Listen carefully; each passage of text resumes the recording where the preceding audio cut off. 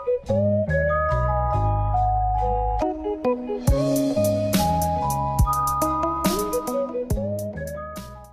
guys, Tech James here. In this video I will be showing you guys how to get the MAME Arcade Emulator on your PSP. So this pretty much works on every PSP with custom firmware installed.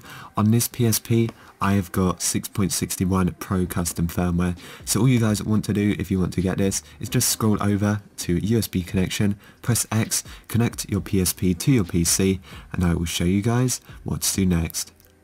Right guys, so over on your computer, the link to MAME for All will be in the description of this video. It's hosted on PSX Place. Now I'm pretty sure this is the latest version that you can get for your PSP. This one was actually made in 2016. I'm pretty sure this is maybe a modded version, but it's version 4.9 anyway, R2, I don't know what that means. But I couldn't find a version that was actually newer than this one.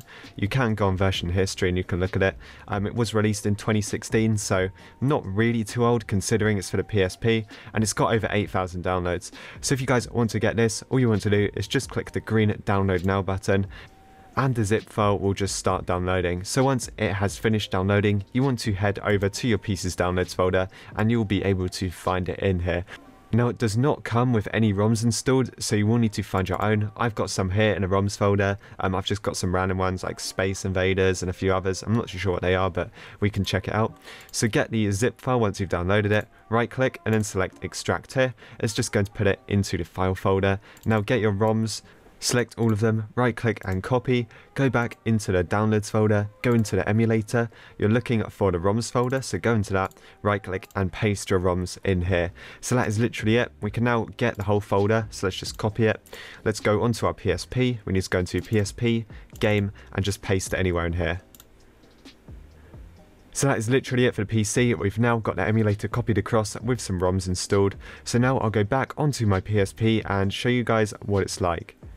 Okay, so back off your computer, let's go up and launch the MAME emulator. So if you scroll over, it should be on your memory stick.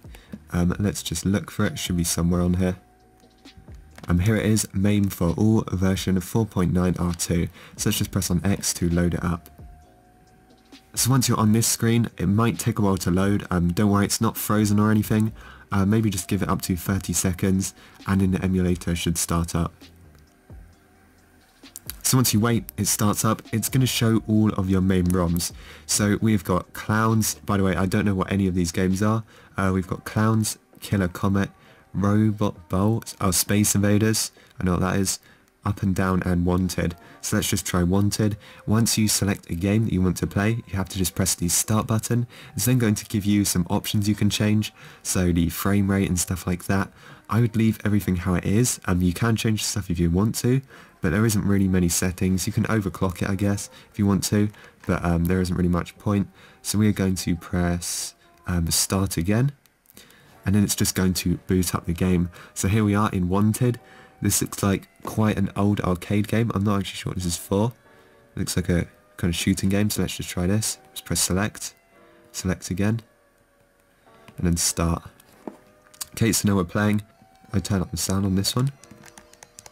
It is actually going, it's just a bit quiet. Let me turn it up a bit more.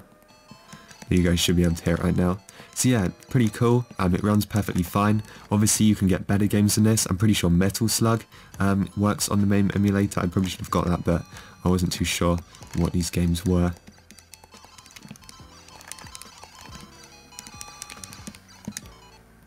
Now if you want to change the screen, you can press left and right at the same time.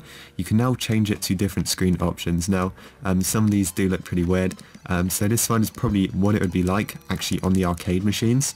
You can change it a bit more as well, so if we press it again, as you can see it goes in smaller and then kind of back to normal. So yeah, that is pretty much it for this video. So if you guys enjoyed, make sure to like and subscribe. Thanks for watching, and I will see you guys in the next one.